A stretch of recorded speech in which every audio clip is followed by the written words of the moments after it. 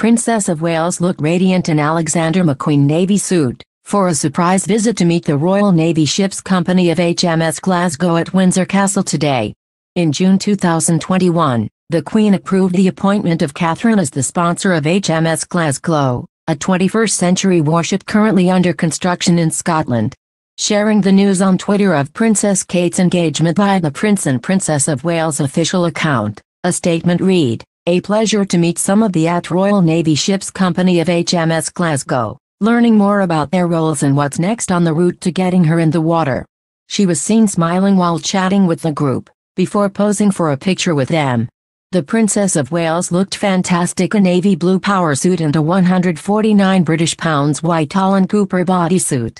The blazer is known as the peak shoulder leaf crepe jacket. Alexander McQueen called it a classic tailored style. The garment has a single button fastening, two side flap pockets and subtly padded shoulders. Princess Kate owns the same suit in white, pink and black tuxedo already. The princess paired the jacket with matching navy trousers, and a buckle belt across her trousers and simple navy high heels for the occasion. Princess Kate's glossy brunette locks fell past her shoulders in her signature curls, while the mother of three opted for her usual minimal makeup look to highlight her radiant royal glow. In some photos, fans could make out the Princess Patrick Mavris Ocean Tides milky quartz earrings.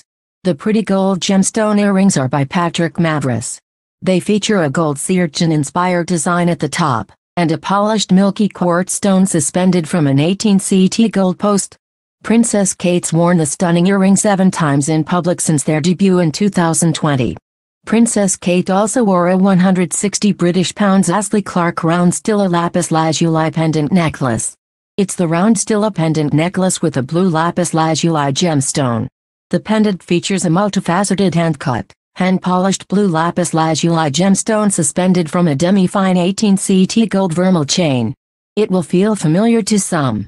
This is the 8th time we've spotted Princess Kate wearing it since 2021. Princess Kate's worn the blue Rupert Sanderson Mallory pumps many times and debuted them in 2016. Royal fans were thrilled at the royal surprise engagement, rushing to comment their thoughts on Princess Kate's unexpected outing. "Oh wow, a surprise engagement. Love this," tweeted one fan, as another enthused, "What a great engagement and a surprise one.